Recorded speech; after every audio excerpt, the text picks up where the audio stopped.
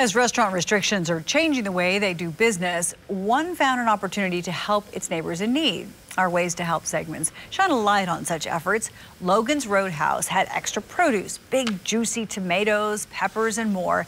To make sure all that didn't go to waste, they donated all of it to the Owasso Resource Center, and it quickly turned around, handing out the food to those in need. We're having a rise in the amount of people that are coming in because of the fact that people are worried about supplies availability in grocery stores, and they've lost their jobs. So we're glad to help, and we appreciate Logan's for their donation.